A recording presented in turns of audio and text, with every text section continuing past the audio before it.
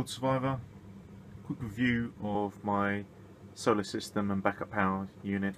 This was done probably 2 years now of use. Still all working absolutely fine, except for the battery, which is the 12 volt 75 amp hour absorbed glass mat AGM battery. Dual use. A lot of this stuff's been mentioned on YouTube and I, but this is now a review where I've used this for 2 years consistently, and it now has a grand total of about 5 amp hours of use left in it. Next to useless really. Do all my phones and that sort of thing off it still, but apart from that, it's not much use. It's done well. I mean, I have used it a couple of times, taken it away. That's the reason I got it, because it's portable with the handle, etc. But I've actually been using it most of the time at home, and for that purpose, it's not very good. The rest of the setup is going very well, all working very nicely. No issues at all with it. So I've had to put my light on to get a bit more light in here, because the bulb I've got on is pretty small and not very effective. So this unit's been working absolutely fine. I've used several batteries on it. I've used the lithium ion batteries I made on it. Absolutely no issues whatsoever. I'm going to be upgrading my battery now. I've had enough of this one. This is now going to be a proper deep cycle Trojan 12 volt 105 amp hour battery. So a proper deep cycle battery. I was going to go for a golf cart battery, but I've just decided to just go for the Trojan. I think it's about £120.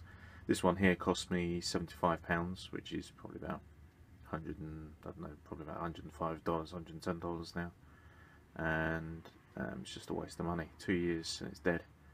So would be good if I was going camping, etc. I'm not using it that often, but this is, as you can see, hooked up permanently, and they're just not designed for it.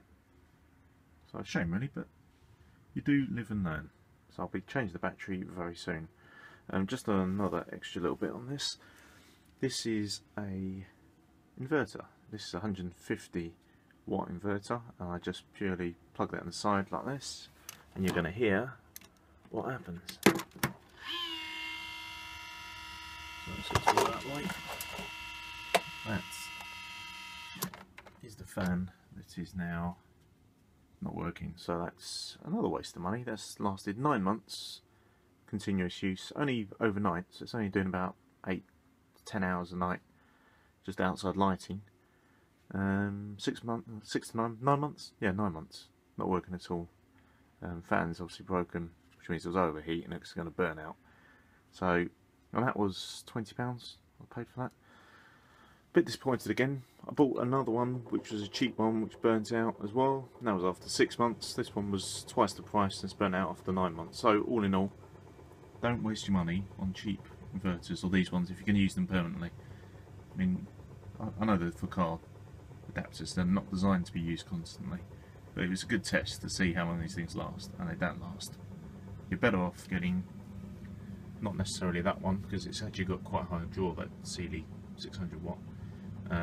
It's a nice unit, but it does draw more power than I thought it would, but it's a nice amount of power to charge everything, run tools, etc. However, the cheap inverters and the more expensive inverters need to be sufficient wattage. So I've got 150 watt, which can run lights and things, and I've got 600 watt with a max of 1000 watt, I think that is. But unfortunately, as you can see next door is my cheap fridge I've got for emergencies, and it's not got enough power to keep the starter motor in on the fridge, making it pretty much useless for what I wanted it for, which means I now need to spend another £200 on a larger inverter, or I might go for a cheap Chinese design, but I've got to do a lot more research on my inverters before I go shelling out £200. So, a bit of a learning curve, be good fun, all working properly still. Batteries are the only issue with this system, and larger inverter. Hope it's been some use to you guys out there, and I hope it's going to save you some money in the future, because it's all mistakes and learning.